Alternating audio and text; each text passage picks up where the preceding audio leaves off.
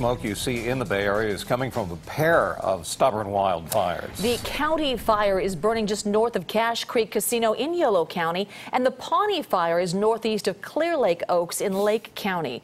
CAL FIRE has launched a full-fledged assault on both of these fires, battling the flames from the ground and the air. But dry brush and gusty winds are hampering this firefight. But tonight, there is a slight glimmer of hope. Firefighters have a small bit of containment at 2%, and they've been able to protect all of the structures. But tonight, 116 homes are threatened.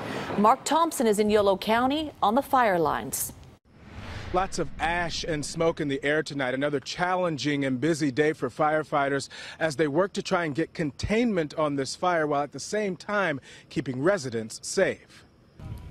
The aftermath smoldering and charred. Day 2 of the county fire providing new challenges for firefighters, containing hot spots on scorched earth, fighting flames where it still raged, and protecting property in its path. Crews are establishing a line around it and getting control on some areas, but until we've had those crews go in and mop up and make sure that there's no embers at all that can cross the line, we'll still be looking at very low containment numbers. Zero. Yeah, we were at 0 today. 0% containment for most of the afternoon, a concern for Steve Black. His 60-acre property near Esparto uncomfortably close. A mere shift in the wind could place house and home directly in the fire's path. If you can't smell smoke, you're usually going to be okay, but now the wind's changing. It's coming from the south, so. Does that concern you? Yeah, if everything off to the south right there, if it drops down on this side of the hills, it'll come sweeping up through here and burn all this grass.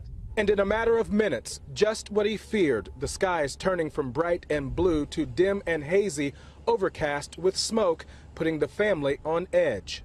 And fire has its own mind. It does what it wants. And for now, it wants to burn. And when authorities say pack up and get out, they mean it. When we put those evacuation warnings into effect and those orders into effect, people need to heed those because fires are moving faster than they have in the past. So we need to get people out of the fire's path so that we can get in and do our job. At last check, this fire is now at 2% containment, and CAL FIRE says during the dark overnight hours, they're going to have to fight the blaze from the ground only. And depending on conditions, it could be several days before they see some significant containment on the county fire. In Yolo County, Mark Thompson, KPIX 5.